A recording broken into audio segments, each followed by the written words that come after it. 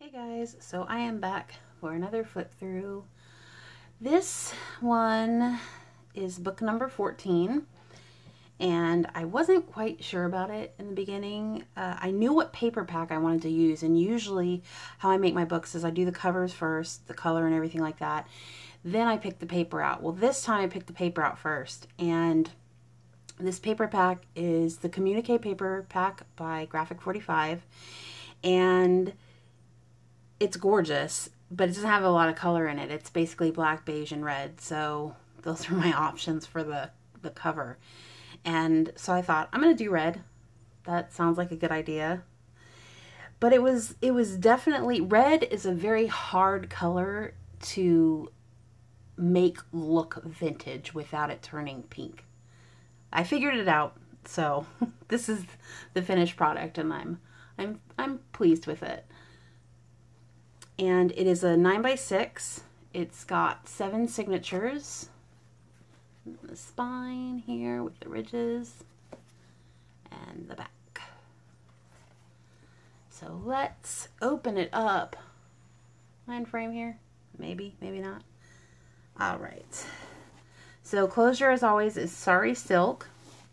And I found this awesome ribbon, which looks like a film strip, which was perfect for the paper pack. So let's open. Here we go. So on the inside, as always, if you guys haven't seen my videos, I always have a hello letter in the front because that's how I do my journaling.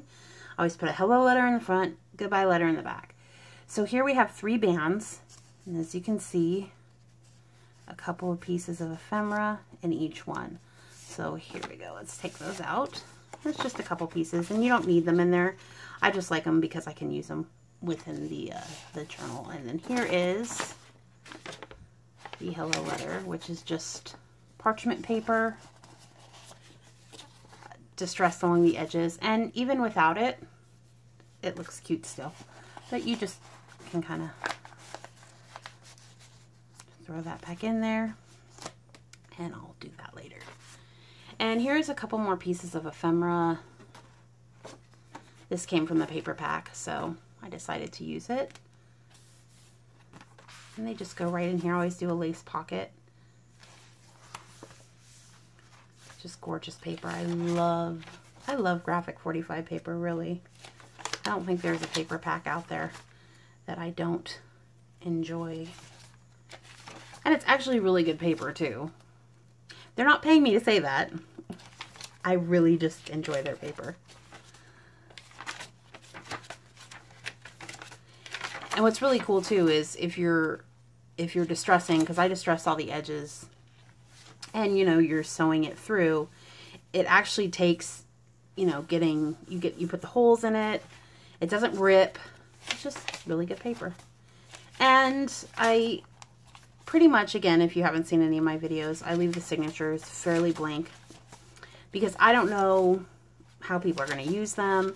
Maybe they might use it for scrapbooking or just journaling, maybe just writing. Maybe they want to put pictures in. But I leave them blank, and then that way people can fill them up however they want. Some more ephemera there. And I also like to add just a couple pieces, and then that way you can washi tape them in if you want to use them, or if not, you can just keep them in the pocket in the front because they look pretty.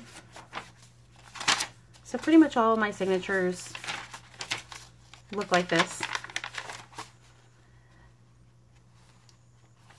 I like continuity. That's just how my brain works. I like things to look even. As you can see, the lace kind of all lines up, and I know that maybe that's not typical in junk journaling. However, the way I see it is, and the way that I journal myself, is I like kind of a clean start, a fresh start like this. And then I'm going to throw all the junk in. I'm going to put all of the stuff in myself. And then by the end, when you're done with it, it will look like a junk journal. So that's kind of just how I see it. And also, I think it's just what you make it. I mean, it's really just semantics, the wordplay. Art is art. It's what you make it. Let's just kind of Do the flip through like that. Otherwise, this will be a very long video. There's another pocket here. You can put whatever you want in there. Back. Here's some more pieces. That's the paper. And again, this is Communique paper pack by Graphic 45. And then all this paper inside is coffee dyed. Some of it's distressed. Stationery, parchment paper. Some of it's just copy paper. And in the back here is my tag, and I put a little pocket here with just a couple of these cute little cards. You can just kind of stick those in there.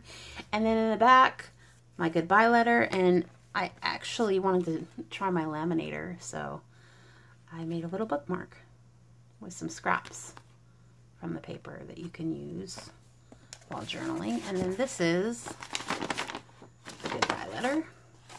And you kind of have to, just because it's not, you just have to wiggle that a little bit. And it goes in pretty smoothly. And then here is another little pocket here. And I just put the bookmark in there for now. So that's it, guys. Hope you like it. Look at that lace. So pretty. And if you have any questions, let me know. And I hope everyone is having a good day or a good night or good afternoon. All right? Bye. Thanks for watching.